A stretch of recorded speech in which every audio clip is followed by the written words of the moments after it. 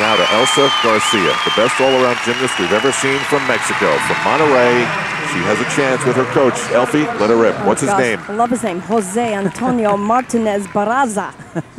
He was great to speak with. In fact, yesterday he told us the one thing he does with this athlete is he stays out of her face. Yeah. He read 60 pages of a book in the prelim competition. And today he's got a magazine.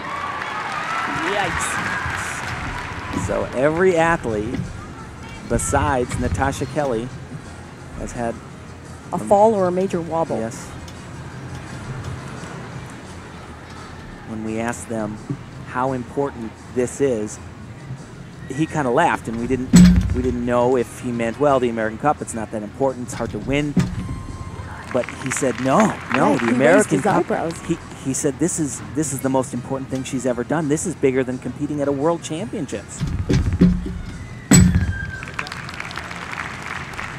He's very proud of what Mexico is doing for their national team. In fact, right now in place, they have a group of young athletes who look very similar to Elsa. He said they're preparing for 2012. I think with that mistake earlier, I don't think it's possible for her to take the lead, but if you ask them, would you sign up for top 3?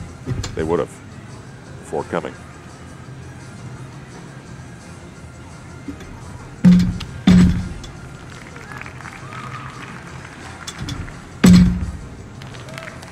She's a quality athlete. She has beautiful lines. She has great skills. Just can't have the falls or the wobbles. Ooh, and that sticks that leg right out in front to prevent putting the hands down. That was close.